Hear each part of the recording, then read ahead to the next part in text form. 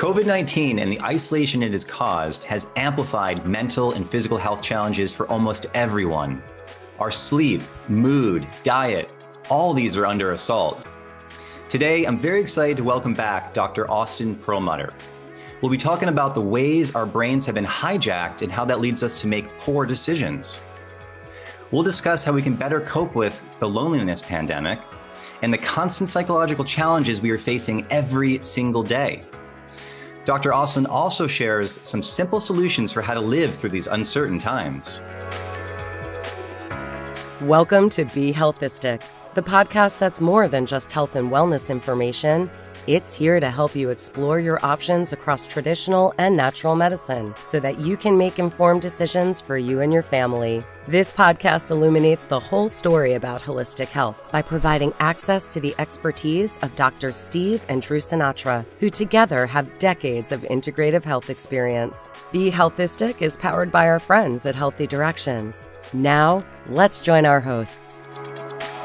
Hi, folks. If you like what you hear today and you want to listen to future conversations on all things integrative and holistic health, subscribe to our podcast at BeHealthisticPodcast.com. Also, check out and subscribe to the Healthy Directions YouTube channel, which features video versions of our episodes plus extra videos you won't want to miss. And finally, we have more with me, Dr. Drew Sinatra, my dad, Dr. Steve Sinatra, and other health experts at HealthyDirections.com.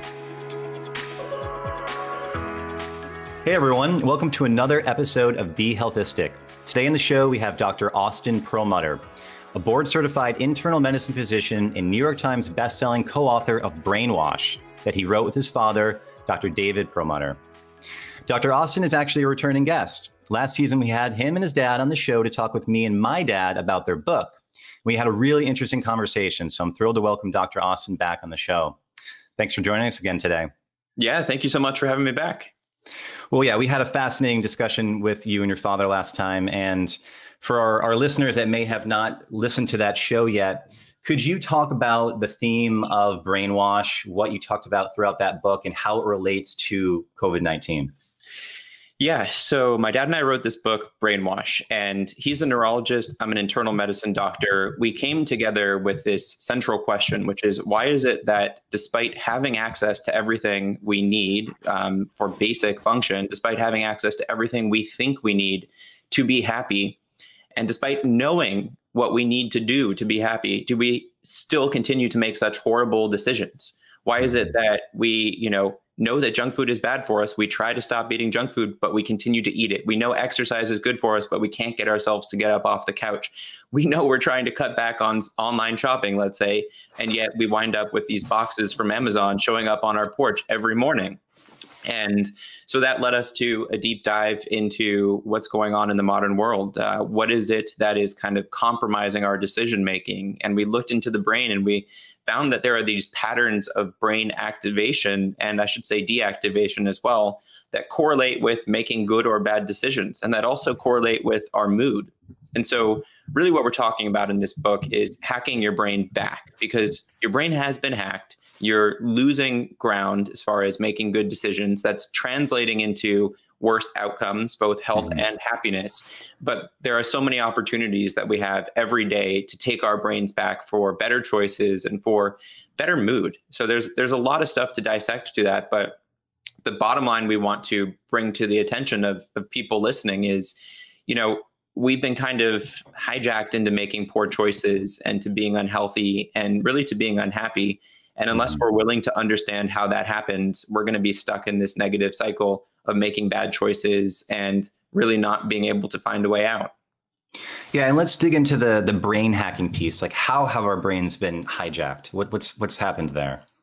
For sure. And so in the book, we talk about, what are the things that humans as a species have kind of carried forward in the last couple of 100,000 years. As much as we like to think that we're some sort of incredibly advanced race, the truth is we're not that different from a structural perspective to what our ancestors several hundred years ago or several 100,000 years ago looked like. Our brains aren't really that different from 10,000, 20,000, 30,000 years ago. What is different is the way that we've kind of activated and deactivated our brains. And so if you look at kind of these patterns that humans tend to activate strongly to, we have things like sugar. Humans love sugar. And as we say in the book, people say, oh, you do or don't have a sweet tooth. We all have a sweet tooth. The reason for that is a very good evolutionary reason. Sweet meant that it was high in carbohydrate, and it meant high in sugar, and it also meant safe. Sweet foods tended to be safer foods. So if you're wandering around on the plains and you come across a bush that has sweet fruit on it, you're going to load up on those simple carbohydrates because that's great. It's going to give you some extra reserve and energy. Fast forward, a couple 100,000 years, and here we are with everything being sweet. The majority of foods and drinks in the American food supply contain added sugar, contain added sweetener. Why is that? Because humans gravitate towards sweet. And we know that sweet lights up the reward center of the brain. It keeps us coming back for those same types of foods. It's the same thing with certain types of fats, but it really is the sugar fix that we're all craving because it's the way our brains were set up. And so a lot of foods and drinks today capitalize on this by adding this to their product. And it's gotten to the point where you can't even taste it anymore because the baseline, the status quo, if you were to go buy a food or a beverage, is added sugar. And so I liken it to iced tea. If you ever drank iced tea, I don't know if you're an iced tea person. I used to be. But if you were to taste iced tea, for most people, you have to put in a ton of sugar before it even tastes reasonable. That's not even sweet tea. That's just iced tea. And that's where we're at. If you give somebody a cup of unsweetened iced tea, it's disgusting. What is this? Or black coffee? What is this horrible mess? So that's one way in which our brains have kind of been hijacked. It's our sugar receptors. It's our sensitivity to sweet. And obviously we know that consuming a bunch of extra sugar is linked to all of the metabolic conditions and really a lot of the chronic diseases too. And then the other kind of things that we talk about are as it relates to our social interactions. We have, as humans, this natural tendency to want to be in social interaction with others. We really care about our social interactions. And beyond that, we tend to experience social rejection as pain. You can see this in neuroscience studies, but there's literally pain involved when people are rejected. And so now you find a situation where people are, instead of having a couple of important relationships that they need to maintain, are maintaining relationships with thousands of people, many of which they don't really know, and are constantly being judged for the selfie they posted on social media, or for their post on a variety of other platforms as far as your value, your job, the way that your house looks. And so we're in these kind of consistent cycles, these rampant cycles of social comparison. And that's not really helpful either. And then the last point I'll make, I mean, there are a lot of ways that we can draw these parallels, is the instant gratification piece. What we talk about in the book is that in the brain, there are kind of different ways of processing, making decisions. And we need a balance between more impulsive, emotionally reactive, short-term types of decisions and more long-term, pensive, reflective types of decisions. In general, we're better served making more reflective decisions, the ones that we kind of weigh the pros and cons. And those require us to bring online a part of our brain called the prefrontal cortex, which is considered one of the more recently evolved parts of our brain. It's also considered to be pretty unique to humans. It's bigger in humans as a reflection of percentage of the brain. It's has more involution, so it's more complex than other animals. But we need that to make these longer term decisions. And what we find in the book, and what I think anybody who goes out into the world today can see pretty clearly, is that our decisions are now biased towards instant gratification. We need that food right away. We need that purchase online right away. We need the social approval right away. And this is an issue because for the most part, those short-term instant gratification type decisions are leading us to making poor choices. They're leading us to making the decisions that lead to chronic disease and unfortunately also depression, anxiety, and chronic stress.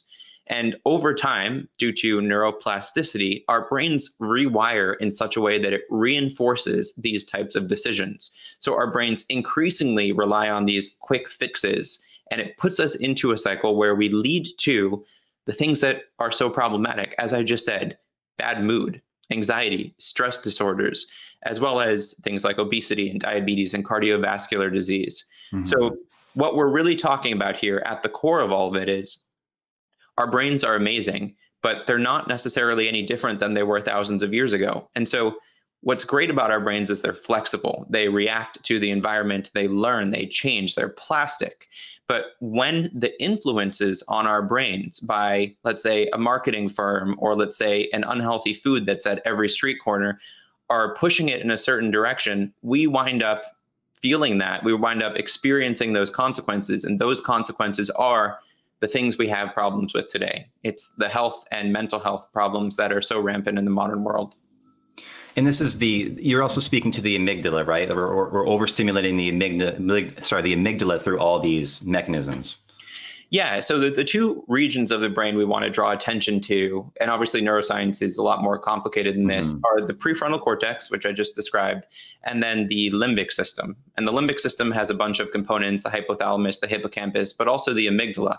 And the amygdala is, I don't want to oversimplify it, but the amygdala is strongly involved in the stress response. It is one of the central components of that fight or flight response. When you see something scary, let's say it's a snake or a spider or a saber-toothed cat, depending on who you are, that's going to activate the amygdala, which shoots out through the sympathetic nervous system and the HPA axis, the stress hormones, cortisol, norepinephrine, epinephrine, and increases your heart rate, increases your blood pressure, which is great in the short run if you're trying to escape from a threat. But in the long run, we know that this type of chronic stress, again, mediated by the amygdala, is going to increase your odds for a variety of health conditions, most conclusively, I would say, in the realm of mental health and anxiety. And so what you see is people with anxiety pretty consistently have increased activation of the amygdala. Mm-hmm. And what you see in people who try to do interventions to kind of calm the amygdala, things like meditation or nature exposure or even sleep, is that you have decreased activation of the amygdala, and that correlates with more of reflective thinking and less anxiety. So it's kind of a complicated description here, but what we're talking about is there are regions in the brain where activation correlates with things like anxiety and poor decision making. And our goal should be to say, look, what things can we do to improve our quality of life, and how do they relate to various activation patterns in the brain? Generally speaking, what we want is more prefrontal activation and decreased amygdala activation. Yeah, and last time we spoke too about the overdrive and sympathetic mode that we're all in, which is tying into the amygdala there. Can you bring together all that you just spoke of in what's happening with COVID right now, with all the information we're getting that may not be true, may not be false, different perspectives out there, different recommendations? Like, how is all that playing a role in our mental health with added, increased depression, anxiety, isolation, all that? For sure. Well, let me start with a little bit of background here, because I think that there's so much conversation around coronavirus, COVID, that it can be a little bit confusing unless you nail in a couple of details. So what we call COVID-19 is not a virus. It's the disease that results from infection with a virus. And that virus is SARS coronavirus 2, or severe acute respiratory syndrome coronavirus 2, which is an RNA virus. And that seems to especially cause issues with the lungs. Bottom line here is COVID is really a disease that is a result of a virus. And so it's not the same depending on which person it is. It tends to be more of a lung-based issue, but we've seen a variety of different manifestations, some brains, people talking about heart, some people talking about gut, and again, a lot of people talking about things like lung issues, breathing issues. So as we talk about problems that result from COVID, that's really talking about the disease that is a result of the virus. But I think within that, there are kind of these two categories. There's the result of actually having the virus infecting your body, which is talking about this virus goes in, it infects the cells, it messes with the machinery of the cells, it induces inflammation in the cells, you start coughing, you have trouble breathing, maybe you have GI issues. So based on the most recent information, this seems to be a problem for millions of people worldwide. And so no reason to downplay this. This is actually a big issue. A lot of people are experiencing symptoms, problems as a result of that virus being in their body and creating issues there. But what you're referring to here, which I think is, kind of a second component of this and is really important also, is the symptoms, the problems that are a kind of indirect result of the virus. Mm-hmm. So I'm not talking about you have the infection with the virus and now you have depression. I'm talking about the fact that billions of people, I mean, really almost the entire global population is experiencing some degree of stress, anxiety around this virus. And so that's talking about things like loneliness and isolation and economic stress. And this doesn't seem to be going away anytime in the near future. So as it relates to this, I've been kind of talking about this in recent posts and videos, but what we've seen so far is an increased rate of depression and anxiety since COVID started. And these are studies from a variety of countries, kind of starting with China, unsurprisingly, because they had access to the data first. But what you see is across the world in countries that are significantly affected by COVID, which is at this point, basically every country, when they do pre and post studies. So what were baseline rates of anxiety and depression? What are they like now? You see that they've gone up in some cases quite dramatically. And there was a study published in JAMA not too long ago, or the Journal of the American Medical Association, that found these types of results for Americans. And so again, depression, anxiety, and unsurprisingly, stress. If I said COVID is stressful, I don't think anyone would disagree with that. Mm-hmm. And so we know that stress has its own correlates with brain function and problems with health diseases, like I said before. But then maybe even more interesting are kind of the things that don't necessarily fall within the typical mental health set of symptoms, but are closely correlated with that. So there's been a trend towards more comfort food consumption, which it makes sense. You're stressed. You want to reach to something that's going to calm you down, calm down that stress. You go to comfort food. And why does that matter? It's because what is comfort food? It tends to be so comforting because it's really high in simple carbohydrates. And that's a problem for a variety of reasons that we can discuss. But in general, these are unhealthy foods that may, in fact, predispose us to having worse complications if we do get coronavirus, which is a terrible situation. And then the last thing I'll mention here is the loneliness piece. There's been a lot of research recently talking about loneliness and how that influences our health. The UK appointed a minister for loneliness because they were already having an epidemic of loneliness there. And so there are a lot of mostly news type articles that are talking about this concern for a concurrent pandemic of loneliness as a result of all of this social isolation. So to summarize what I was saying there, yes, we have this really deadly viral condition. And I say deadly not because most people that get the virus are going to die, but because a lot of people appear to have died as a result of the infection. But then we also have the mental health consequences of this thing existing at all. And some of that is a result of the measures we're taking to lower spread from the virus. And so to pull all of that into one narrative, what I think is fascinating is the things that we are doing as an indirect result of the virus, eating unhealthy foods, experiencing more stress, experiencing more loneliness, that these things have a known effect on our immune system. And that those effects on our immune system are basically the exact effects that seem to predispose people to worse complications if they do get the virus. So if I was a virus and my goal was to cause mayhem, this is exactly what I would do. I would obviously create problems with people in their respiratory system so that they spread the virus, but I would also induce a second psychological pandemic so that people were more predisposed to having problems if they got me or the virus. So it's really kind of a fascinating series of interlocking concepts. And as we talk about solutions to this, I think there are a lot of considerations, but I think that really is the bigger picture because we're so fixated on what does the virus do in the body that we're not talking about what does the virus do to the mind. And those may actually be on a larger scale, the more significant consequences. Yeah, that's a great summary. And I wanted to touch on the food piece, the comfort food piece, because that is something that I think all of us have been struggling with. I actually thought one of the best things from the lockdown was the fact that more people would be cooking in their homes. And when you cook in your homes, you're not going to be eating as many refined carbohydrates and sugar, et cetera. But people do have their comfort foods. What do you recommend that people do to get off that train, to really get off this addiction cycle of wanting to feed yourself with something that's going to get you temporarily high to get you out of the depression? Yeah. How do we do this? Well, I look at what you just described as obviously a really important component to lifestyle change. But if you think about COVID and what's going on right now, and then you think about what was happening prior to COVID, you can really see this as a microcosm of the pre-existing issues. You can see this as, in essence, it's like, here's what was going wrong, and then somebody just took the throttle and pushed it forward a little bit. Mm-hmm. We're all experiencing stress to start with. We're, many of us, experiencing poor mental health to start with and poor physical health.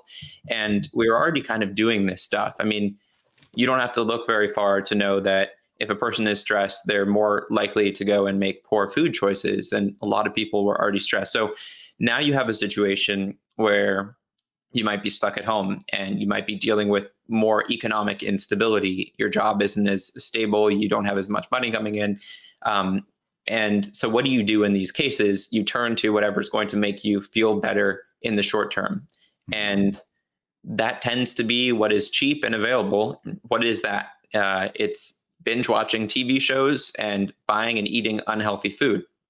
So really, I think there are a lot of factors at play as far as why this has happened. What is this environment that we've set up where it makes it easiest to make poor choices?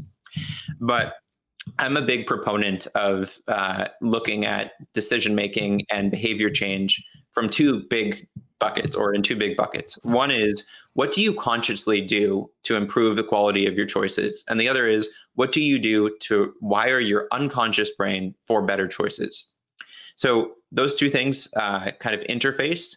For the conscious piece, you think about how do you wind up eating junk food or healthy food? Well, you have to buy it, right? So if you're conscious about every step of the process, how does the food get in my house? Or take it a step further, how do I wind up in a situation where I'm buying the unhealthy food in the first place? And you kind of go through and say, how do I protect myself against this, that, or the other? So maybe the protecting yourself piece is you have a grocery list and you don't buy anything that isn't on that list beforehand. Maybe the protecting yourself consciously is saying, I'm going to eat whatever junk food I have because I feel guilty about throwing it away, but then I refuse to buy more of it. And maybe it's, I'm going to enlist the help of my friends and family members so that we're all on the same page so that I don't wind up buying and eating more of this junk food. And then the other piece of that is, and maybe more interesting for people who haven't heard about this before, is the role of unconscious programming on the choices you make. And so it's been said that habits, which are unconscious decisions for the most part, account for around 40% or so of our daily choices, which is a lot. But it's also been shown that when people are under conditions of stress, they gravitate towards those unconscious habit-based decisions. So I would vote that given the known amount of stress people are experiencing right now, people are probably having more habit-based decisions than ever. They're doing what's easy. They're doing what they have done a million times before. So that can be a major problem if those habits are unhealthy. If the habit is at 6 p.m., I sit down on the couch and consume a pint of ice cream and eat a bag of chips because that's what, in theory, makes me feel better. So as it relates to habits and having unhealthy or healthy habits, I think the key there is knowing your triggers, right? So what is it that prompts the behavior? And if you can understand your trigger, which is, I feel at 6 p.m., I get sick of working, and then I go sit on the couch, and then I take out the ice cream. Maybe that's breaking that down. So at 6 p.m., I'm going to do something else. Or maybe at 5:30, I'm going to do something else. The other thing about habits that I think is really important is it's not like you can just stop a habit. You have to replace it with a better one. So I think for anyone listening who's, and this is obviously more than just COVID, but who is trying to design better behaviors, knowing what your unhealthy behaviors are and then breaking those down into what are the triggers that cause those behaviors to happen? And then how can you write a healthier habit by creating this is, I guess, beyond the scope of a short podcast, but by creating a habit loop that leads you to a healthier behavior. So really, to summarize this, in any case, whether it's COVID or otherwise, if you're doing things that you don't want to be doing, having unhealthy behaviors be the norm, you should be thinking about how can you consciously change that behavior, and then how can you unconsciously change that behavior. Both methods require you to rewire your brain. They're just slightly different as far as how they're applied. But getting beyond this, I just need to do something better, and then blaming yourself when you don't is the first step. And then really anything you do beyond that is going to be more helpful. Well, and I think too, this is something that your father said on the last podcast, but it's time for us to stop blaming people, stop blaming our patients for these decisions that they're making, because it's really not their fault. I mean, their brains have truly been hijacked. I like what you said about, first off, not buying things that you would bring into your home that you should not be eating. Secondly, identifying the triggers that are bringing people to want to sit on the couch at 6 p.m., watch Netflix, and devour a pint of ice cream. What about the ways to mitigate stress? I know in your book, you talked about meditation, you talked about exercise, you talked about being in nature. Are there any of those three that you want to dive into quickly to tell our listeners another way to help reduce stress? Yeah. So stress is a fascinating thing. And I'm sure there's no shortage of podcasts, articles, books talking about ways to lower stress. I think it's important to note that we need stress, and it's a continuum. You need some activation of your stress response to motivate you to do anything. If you weren't stressed, you'd just sit there. You need to have that desire for change, which is really what stress is. It's some sort of kind of obligation on your body to do something differently. So the goal isn't to get rid of stress. It's to have the right type of stress to get you to your objective and not to go into that chronic stress that we know is so problematic. So as it relates to that, I would say your goal is to lower as much as you can unnecessary sources of stress. But then what I'm maybe more interested in is, how do you wire your brain to better tolerate stress so that it isn't such a big deal, so that it's not so crippling? How do you move yourself a little bit backwards on that stress curve so that you're getting the beneficial effects of stress to be motivated, but not suffering all of the chronic issues like inflammation that are a result of long-term activation of the stress system? And so, I'm not going to blow any minds here as far as talking about the de-stressing techniques. You guys know about meditation, you know about exercise, you know about eating healthier. You probably know about the gut microbiome and its role on stress. I'm really a big fan of kind of two principal strategies. And meditation, whatever you want to say about it, bottom line is doing anything outside of the typical stuff that people are doing today is a de-stressor. And so meditation, closing your eyes and not looking at a screen and not watching the news, that is a de-stressor in part because you're just not focused on the stressful modern world. So checking out of this hotel of the modern world where every moment is stress is generally a good thing. And so the point that I would advocate for here, as much as is possible for people listening, is the nature piece. And that's something that I think, we've kind of known in our bones for a long time, but the science has really shown us in the last 10 to 20 years that nature exposure is a great way to deactivate the sympathetic nervous system and activate the parasympathetic nervous system. And this works on several levels. It's partially the psychological piece. It's partially through, it seems, the olfactory system. So the olfactory system, or your sense of smell, is kind of fascinating because unlike the other nerves going into the brain, this one kind of bypasses the need to go through the thalamus, the relay station. It goes directly from the nose into the brain. And so scientists have thought that the chemicals that you find in nature, these phytoncides, which are these volatile organic compounds that you can find in, for example, pine trees or cedar trees, that these things appear to trigger an anti-stress response in your brain quite quickly.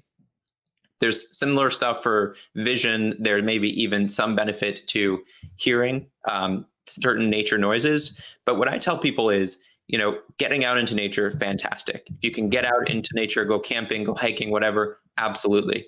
But for many of us, including me right now, because Oregon is very smoky, getting a plant inside is an awesome way to de-stress. And if you can't even get a plant, try some essential oils.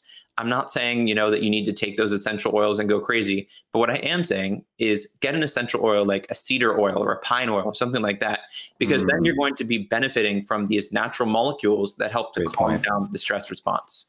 So there's really kind of no excuse for not leveraging the nature science. And I think that as it relates to stress reduction, it is one of the lowest impact things, or biggest impact, but lowest cost, lowest amount of time needed to be spent. Just get some oils, or get an indoor plant, or if you can, get outside. I love that idea because I'm with you in the Pacific Northwest, and it's been brutal here a couple of weeks with the smoke. And if you can't get out into nature, perhaps you can be in your home, you can meditate, get some essential oils. trick your brain into believing perhaps that you are out in nature. Or let me ask you a question. I mean, are these volatile organic compounds, these phytocyans, actually found in essential oils, or are they only found in nature coming from cedar or pine? Yeah, so other plants. That's what, is in these essential oils. It's what gives them. Got it. There are different degrees of research depending on the specific kind of oils that you can find. And so in the book, we talk about cedrol as one of those that has the most significant benefits. But I think there is like the molecule based benefit, which is this is an organic molecule that triggers that olfactory response. But then there's also the psychological piece too, which is you're smelling what smells like a forest. Your brain is saying, I'm outside, even if you are inside. And that helps to calm down sympathetic, activate parasympathetic, and in essence, kind of quell the stress response. Got it. Okay. Well, as we wrap up the show today, Austin, as always, we're going to share some wellness wisdom with our listeners. In keeping what we've been talking about today, if you had one big pearl of wisdom with regard to treating depression naturally, what would it be? Sure. Well, such a good question. I think such an important question right now when so many people are experiencing symptoms of depression. And this doesn't necessarily mean full-blown clinical depression, but just feeling depressed. So one thing I would really say is the first step is it's something worth talking about. Depression is such a problem for many because it's seen as a weakness or seen as something that they need to deal with on their own. And I know that for me, having depressive symptoms during my medical training, the kind of status quo was be strong. Strong people don't have depression. And it's so false. So what I would recommend is anybody who is having depression symptoms, it's not something that you should have to deal with on your own. So seek help, whether that's talking to other people in your friends and family group or seeking professional help. These are great things to do. They're great for you. They're great for the people you care about because then you're more available. I think the modern world just makes us feel as though we should not feel depression, or even worse, that it kind of creates this need for something more because that way it can be filled by some food or some purchased online or some TV show. And that constant wanting and craving and feeling that emptiness is like, it's such a problem. So I think having the conversation about it and being aware of the fact that this is for many people becoming the default state is the first step. And then I would say as far as kind of natural remedies for depression, first, if you're having significant depression symptoms, don't mess around with something like essential oils. Go seek help. I'm not saying that those things don't help, but I think that the best step is to get somebody who is on your team early on because they can help guide the therapy. So what are the things that you can be doing in addition to this, or if it's a more mild situation to help remedy these symptoms? I think stress, food, sleep, and nature are really the main things that I would go with first. And you don't have to do them all at once, but all of these seem to have beneficial effects on our brains and our mood. So getting a good night's sleep can be so powerful in helping to reset emotional reactivity, specifically the second half of the night, because that's where you get your REM sleep and that calms down emotional reactivity. So if you are somebody who is feeling a lot of anger, a lot of anxiety, a lot of depressive symptoms, don't cut your sleep short in the morning because it tends to be the second half of the night that you really need for the emotional support. So if you're going to cut your night short, try to go to bed a little bit later and give yourself that early morning time in bed and sleeping. The next thing would be for stress. We already talked about this a little bit, but as much as you can do to kind of calm down the stress system through all of these different interventions, the better. A little bit more, I would say, research in anxiety than depression, but it is still pretty substantially linked to depression. And then nature we talked about. And then finally, food. If you are looking at the research in depression and food, I have an article coming out on my dad's website pretty soon that does a review of where we're at as far as the most recent meta-analyses. And then there are 3 randomized controlled trials, including the SMILES trial, that look at food or specifically dietary interventions for depression. The bulk of the evidence is really in the Mediterranean pattern diet, as well as a generally anti-inflammatory diet. So that's looking at things like consuming omega-3 fats, which can be found in fish primarily, specifically DHA and EPA, but you can also get some of this from vegetables. And then also looking at more healthy fats, monounsaturated fats like olive oil and fats through nuts, cutting back a bit on red meat consumption, and then just eating a lot of a rainbow variety of vegetables. And I know that's really basic. You guys can look up Mediterranean pattern diet if that's of interest to you to get more specific on that. But I think that as it relates to dietary interventions that are going to be most applicable to the general public for depressive symptoms, you really want to look at the Mediterranean pattern diet as having the majority of the evidence base right now. And I just wanted to speak quickly about the sleep factor piece, because you said before, either it was on the podcast we had together or a different podcast that I've heard you on, is that when you have a good night's sleep, you wake up the next day and you can make more positive choices with your food. So you perhaps might not have an elevated cortisol, so you may not want to reach for the sugar and the carbohydrates, but you may want to reach for more the healthy fats like you just mentioned. So having a good night's sleep sets you up to make good positive decisions the next day.